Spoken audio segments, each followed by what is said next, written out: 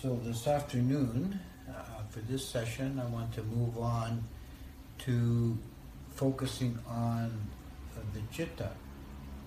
This morning's exercise, we attempted to examine the fluctuating objects of consciousness.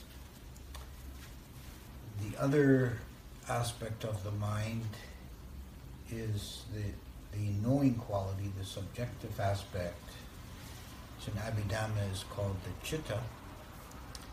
And it's a term that's used quite often in the Thai forest tradition. In the Thai form is jit, which in colloquial Thai language also means heart. So you may see in books translations of Ajahn talks from Thailand. You might see heart-mind, heart mind. It's translating the word jit, which is the essential knowing, the quality of having an experience. It's aspect of mind that is absolutely central to our experience. It is our experience, defines our experience, and it's difficult to grasp because it's so immediate and so direct and so simple. It's just as it is in each moment. It simply knows. It has that one function. So it's said it can neither be purified nor defiled. All the objects of consciousness are known to it, but they don't affect it. The citta is just simply a process of knowing, of experiencing.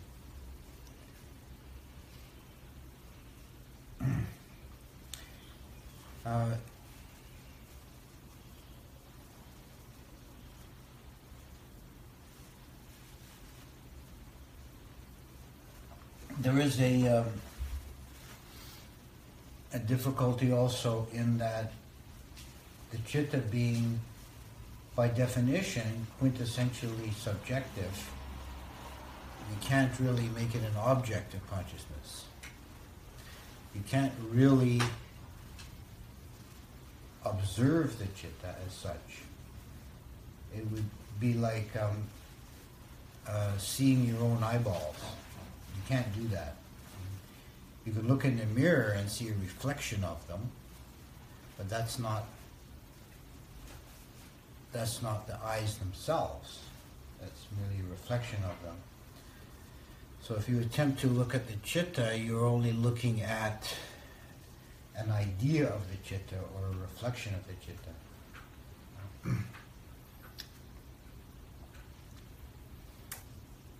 Some years ago, I attended a lecture given by a Tibetan Rinpoche, and one of the things he mentioned in his talk, he was giving some instruction, and he said to try and observe the knowing mind, the consciousness.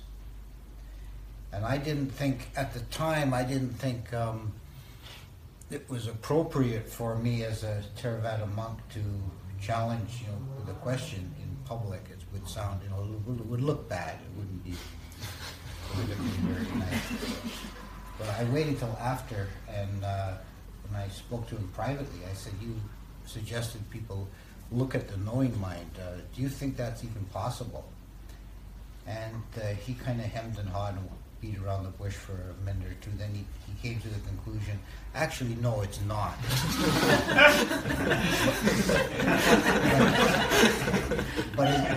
but it's a very good exercise to try.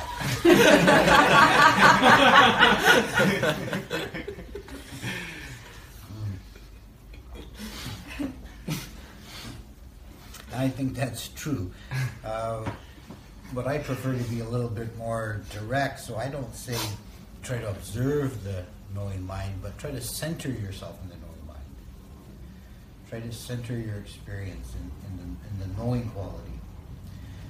What we ordinarily do is in the course of our daily life, we get caught up in our, this is how we make a lot of suffering for ourselves. We get caught up in our mental formations.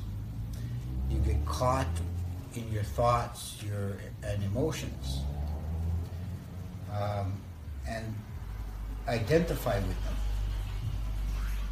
so that you feel like you're identified with those thoughts, like I am the thoughts or I am the emotions. And it's essentially being off-center, off-kilter. Think of the chitta as the still point in the center of experience, and all the chittasakas, the thoughts and emotions, sensations, and so forth, are whirling around it like so much debris in orbit around the planet. And if we're at the still point at the center, it's calm and peaceful, and we can observe clearly everything that's going on in the periphery. From the periphery, we're caught, we're in motion, and we have a skewed perspective. We're not seeing the totality, we're seeing things from a wrong angle. So we're having a bad perspective on our own interior states, and we feel out of control. We end up being buffeted around, and it inevitably results in suffering. But if you're centered in the knowing, you can deal with anything. You can observe the various states coming and going, and you can operate from a position of clarity, peacefulness, spaciousness, and equanimity. This is the position that leads to wisdom.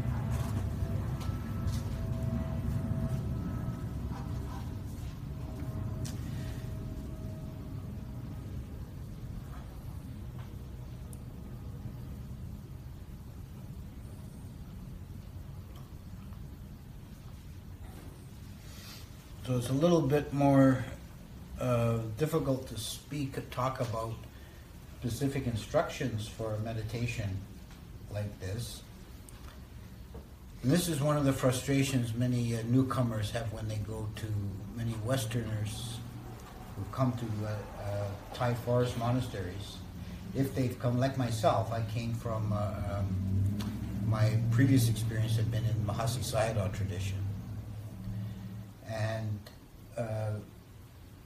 those traditions give you very specific meditation instructions, and one of the things Westerners often complain about, they go to Thai monasteries, is the difficulty of getting explicit meditation instructions.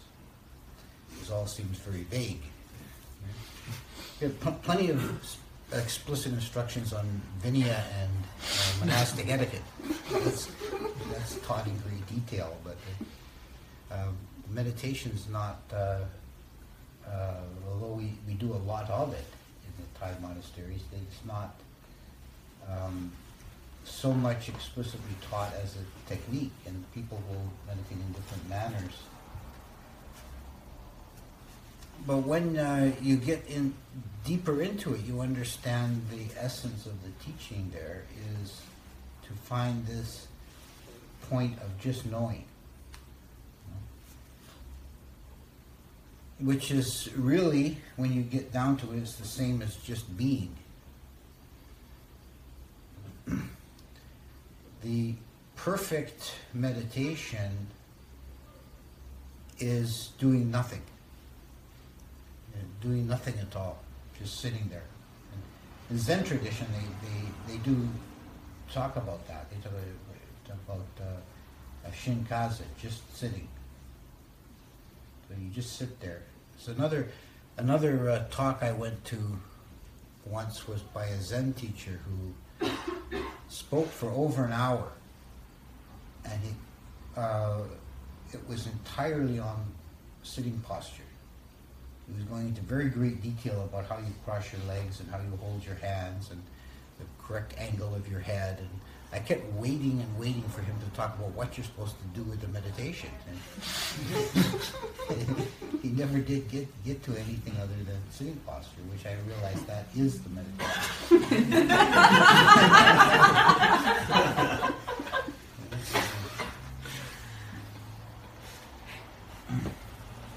This idea of meditation is just being, of not doing anything. There's a story, a Tibetan story about Milarepa. Many of you will have heard of Milarepa, the great yogi of Tibet, who's a lot in his stories. There's often quite an element of and a playfulness. And says he was wandering one day and he came across a group of people working on some kind of construction. They were building a shed or a barn or something, and they were quarreling, and it was working, as disputing with each other, and everyone was in a bad mood. He was up on a little hill looking down at them, and then he decided, well, this is a good place to do some lying down meditation. And he lay on his back on this hill, and one of the workmen looked up and said, "Look at that yogi beggar. He's sleeping in the middle of the day. In half an hour he'll be down here begging for alms. Why don't you come down here and do some work and earn your lunch for a change?" He said, "Oh, I'd love to do that. I'd love to do that." He said, "But I'm far too busy doing nothing, and that's taking everything I've got. I couldn't manage it if I actually tried to do something as well."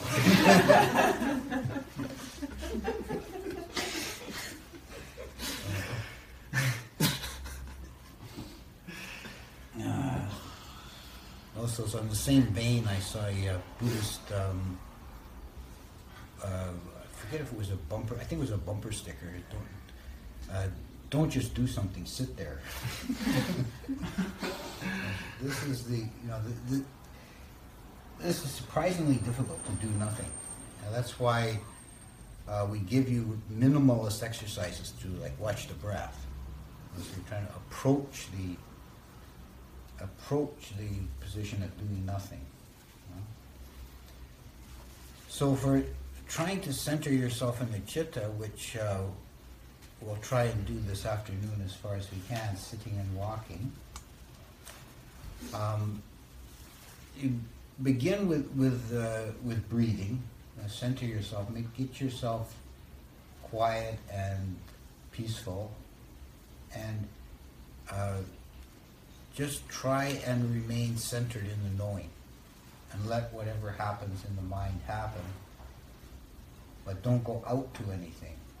Just remain watchful and remain centered in that clear knowing. So you're not knowing anything? You're just knowing? Yeah, just pure knowing, so that you're knowing whatever arises. You're just centered and letting the phenomena come and go as before, but the subtle difference is, instead of focusing on the objects, you're trying to remain centered at the center in the quality of knowing, so that things are observed as if on a screen, and you're not getting involved in anything. You're not going out to anything. You're not being moved from that center position. Try not to let yourself get upset by anything or fascinated by anything. You just remain in a state of receptive, wide-awake, passive observation. And every time you feel yourself go off center, just bring it back. You center yourself in the knowing mind. And, let that be the vantage point.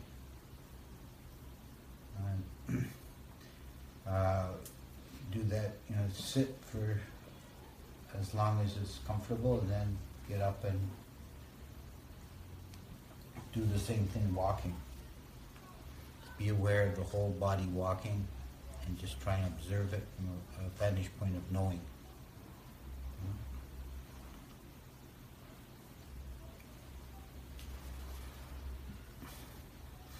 This, as I say, this meditation is a little difficult to describe, but you'll find if you can find that space, you'll find it very peaceful and pleasant, calm, abiding.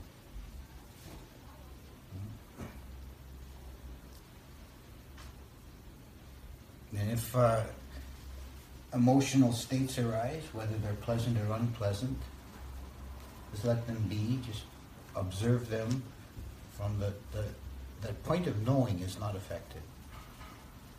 You can be frightened or happy or angry or worried or ecstatically joyful, but those are just transient objective phenomena. The knowing knows those things, but it's not itself. It's not itself frightened or happy or sad or angry or anything. It merely knows those as states.